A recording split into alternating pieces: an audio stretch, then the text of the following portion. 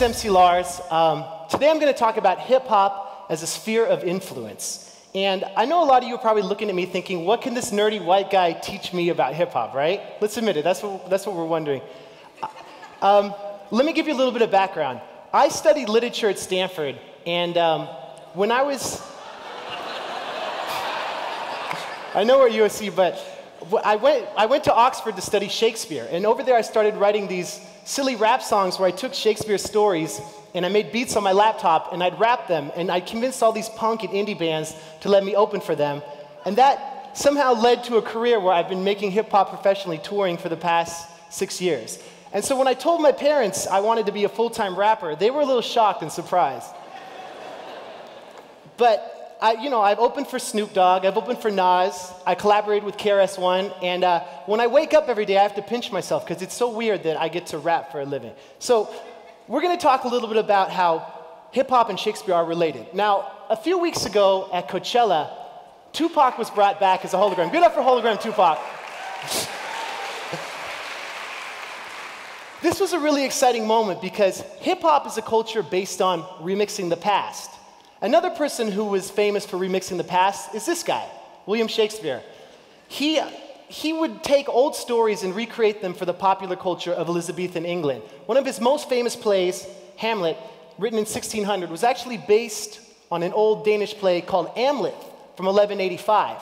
And when we look at Hamlet, we can see three elements of Shakespearean tragedy that apply to other cultures outside of hip-hop, such as in the feud between Biggie and Tupac.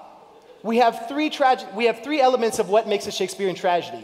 We have a hero of high standing, a tragic flaw, and a series of unfortunate events. In the case of Tupac and Biggie, Tupac had sold millions of records. He was holding it down for the West Coast in the 90s, and he got a lot of love, and he was really, really popular.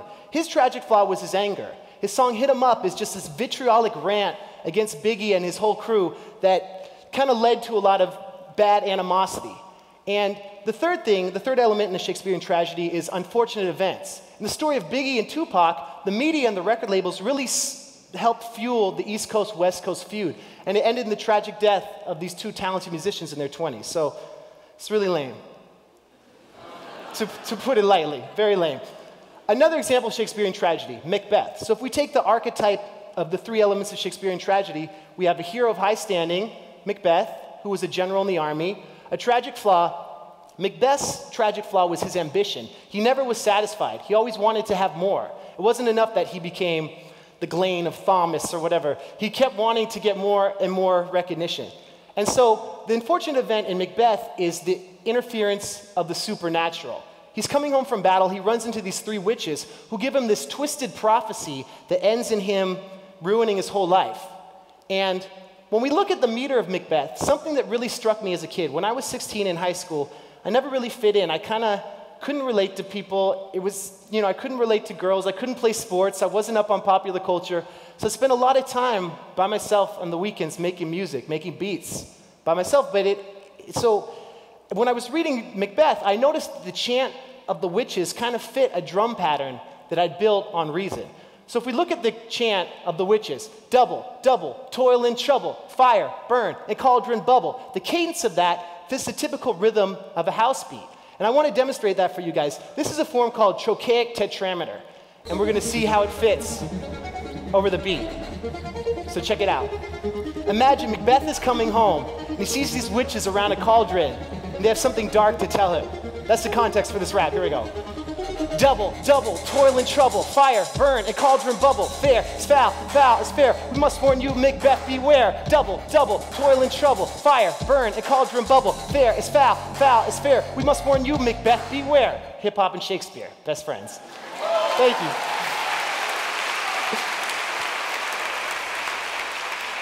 So it fits. And if we want to understand hip-hop as a cultural form, we need to take it back to the 70s. This man is Clive Campbell, aka DJ Kool Herc, the godfather of hip-hop. He grew up in Jamaica.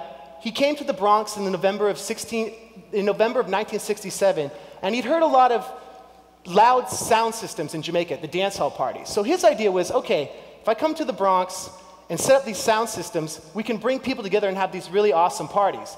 So the first ever hip-hop show, this is some trivia, you guys should write this date down.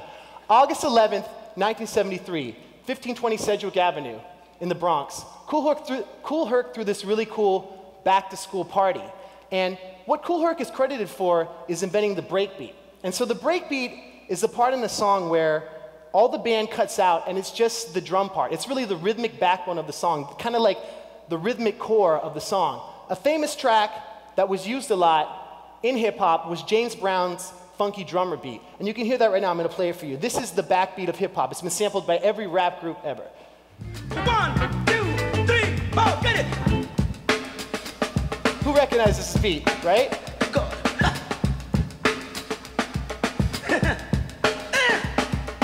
So what's important to note is that when we sample James Brown, that's music in the 4/4 time signature. And so when we look at poetry, in music we have the beat. In poetry, we analyze rhythm with the feet. So anything that uses dimeter, 2 feet, tetrameter, 4 feet, or octameter, 8 feet, fits perfectly over the breakbeats. It's pretty cool. So another MC I want to introduce you guys to, who actually lived in the Bronx, but 125 years before Kool Herc, is our man Edgar Allan Poe.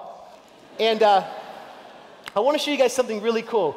If we take the first line of his famous poem, The Raven, once upon a midnight dreary, while I pondered weak and weary. If we line it up with the James Brown breakbeat, we'll find a natural rhythm. But before we do it, I want to practice with you guys. So rap with me. I'm going to count you off. We're going to come in on 4. We're all going to rap all 3 levels, Edgar Allan Poe. 1, 2, 3, 4. Once upon a midnight dreary, while I pondered weak and weary. TEDx is popping. That's awesome. All right, so what we're going to do, we're going to take James Brown as sampled by Public Enemy and Fight the Power. I'm going to count you in, and we're going to rap the first line of The Raven over Public Enemy. This is going to be sick. Check it out. The lyrics are there to help you out if you forgot them. Okay, guys, ready? Here we go.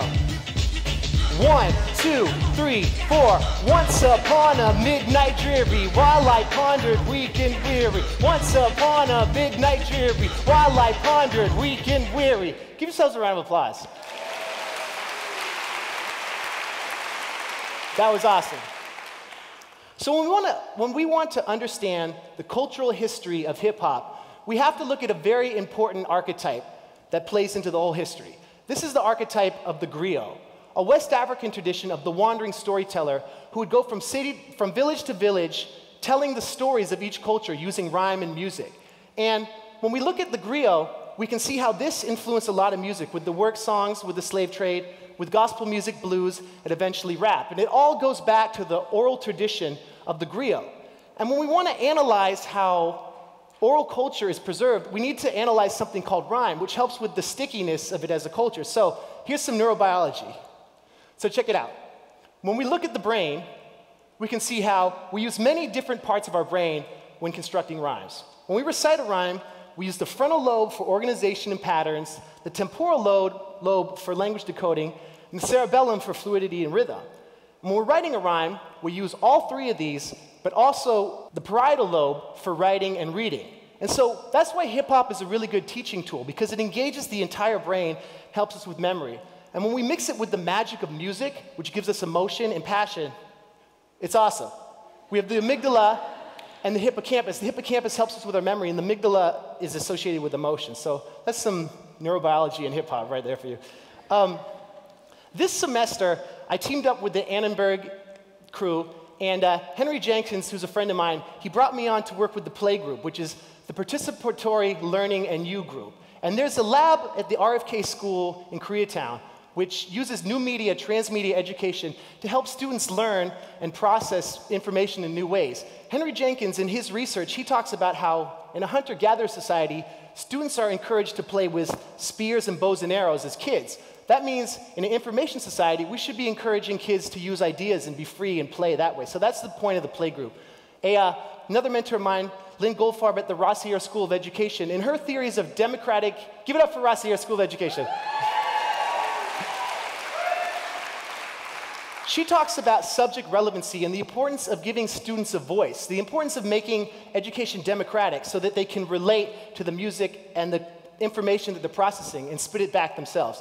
We set out on this really exciting mission to take an Edgar Allan Poe poem or story, turn it into a rap song, and make a music video for it. So in doing this, I wanted to relate to the students with artists that they understand. That's Hernan in the studio rocking the mic. And one of the groups that a lot of the students listen to is Odd Future, a popular LA hip-hop group that's blown up in the past few years. This is Tyler, the Creator. And Odd Future don't self-identify as horrorcore, but they kind of exist within this subgenre of hip-hop that focuses on dark subject matter, gothic themes, and there are a lot of similarities when we look at Edgar Allan Poe and anti-transcendentalism. There are a lot of similarities between Tyler, the Creator and Edgar Allan Poe. And so, in analyzing this work, we can kind of see the beauty in the darkness that connects the two. And so, we studied Edgar Allan Poe's stories and we found similarities. We read his story, The Mask of the Red Death, which is the story of a man living in Europe who's trying to keep the plague out of his house. So he invites all his rich friends over. They have this crazy, incredible party. They wall off all the doors, but the plague shows up in the form of a skeleton Grim Reaper. We took this story and juxtaposed it to the Hollywood Hills. So an MC, a rapper, is having a huge, awesome party. He invites all his friends, but a rival shows up and crashes the party. So TEDxUSC, please give it up for the RFK-LA Hip Hop Collective. This is The Mask of the Red Death. They produced this song and made the video, and it's awesome. You guys can come out. Yeah.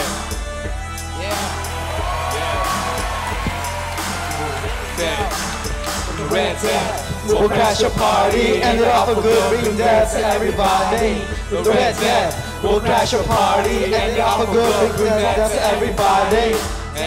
Let me chase everywhere, drinks in the air, stuff in the hair, run for the sin. Where does he go? What does he go? Is he really there? So let me just run away. Anything I got 9 lives in my safe. Second hand got me elevated out of my place. Death be waiting for me when I touch down. Destiny coming the corner around.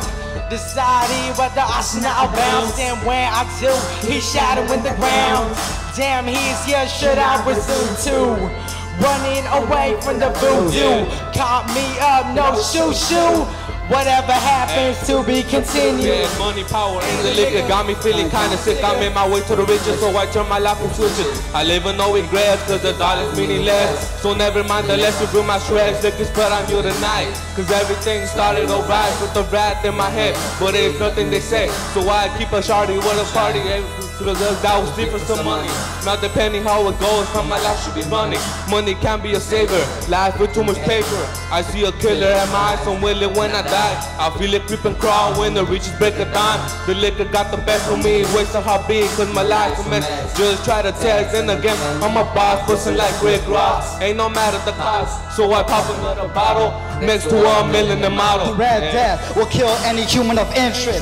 Like an abortion is taking the souls of unborn infants. I'm seeing dead people dancing, rapping from my eyes, celebrating once when they were alive. It was a house party and death had arrived. No hoodie or a scythe, just don't underestimate me cause I'm grim.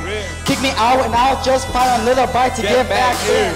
Now it's a good time to confess to God to all your sins, cause I'm rolling with the top legends, sipping juice and gin. Now you can't cheat me out of this game, cause I'm feeling insane and my brain popping blood out of your veins, making it fall like rain.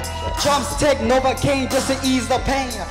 I hear a girl crying, she's probably hiding. That's enough time to get blood and guts flying. The Red Death will crash your party and end it off for good, bring death to everybody. The Red Death will crash your party and end it off for good, bring death to everybody. The Red Death will crash your party and end it off for good, bring death to everybody. The Red Death will crash your party and end it off for good, bring death to everybody. Get up for the RFK-LA Hip Hop Collective. Woo! You guys are so awesome. You made me so proud. Nice work. You killed it. That was sick. Edgar Allan Poe and hip hop right there, ladies and gentlemen.